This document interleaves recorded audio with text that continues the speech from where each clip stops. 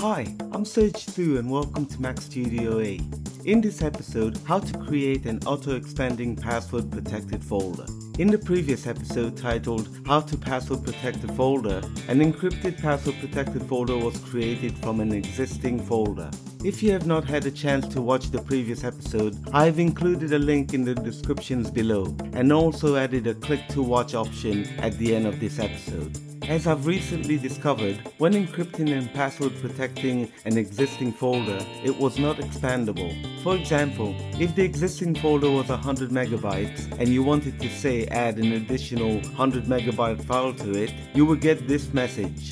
The item can't be copied because there isn't enough free space. One option would be to delete some files to accommodate the 100 megabytes file. But these are your secret files. There must be another solution. Well, you'll be glad to know there is. Enter the Sparse bundle disk. In theory, a Sparse bundle disk is an auto-expanding folder that grows in size according to the limit you have set and only uses actual hard disk space when files are copied to it. Furthermore, if you find that you need additional space, it can be resized. Now for a demo. Let's get started. I should mention, as we'll be using the disk utility application, make sure that you have made a backup of your hard disk, just in case something goes wrong, like accidentally executing a command by mistake. So, with the familiar backup warning taken care of, let's continue. I'll just open Finder so that you can know the current Macintosh hard disk space, which in my case is 62.79 gigabytes. Now, launch Disk Utility. Either select blank disk image here or directly from the disk utility window by clicking on the new image icon here.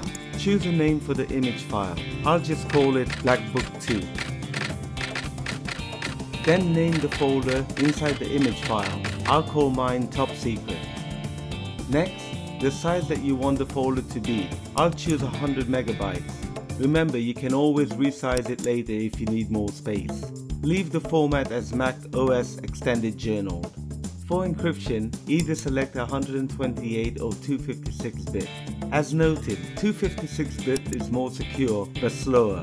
I'll just choose the recommended. For the partition, leave the default of no partition map.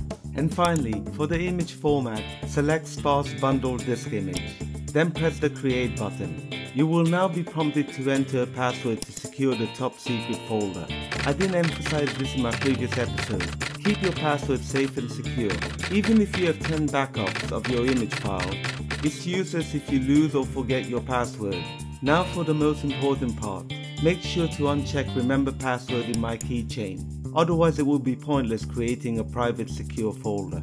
After pressing the OK button, the secure file name MacBook2 will be created along with the top secret folder inside it.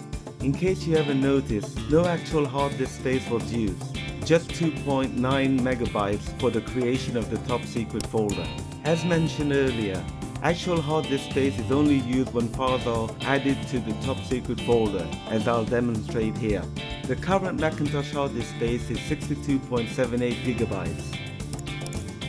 As I copy approximately 75 megabytes to the top secret folder, it decreases to 62.71 gigabytes. As you can see, the top secret folder now has only 24.8 megabytes available. I'll just resize it by adding an additional 100 megabytes. But before proceeding, the top secret folder has to be ejected first, as shown.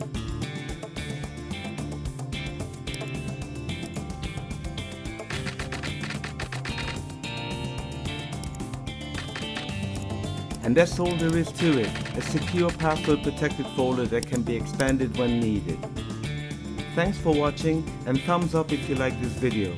And please don't forget to subscribe to be notified of the next episode. Thanks and peace.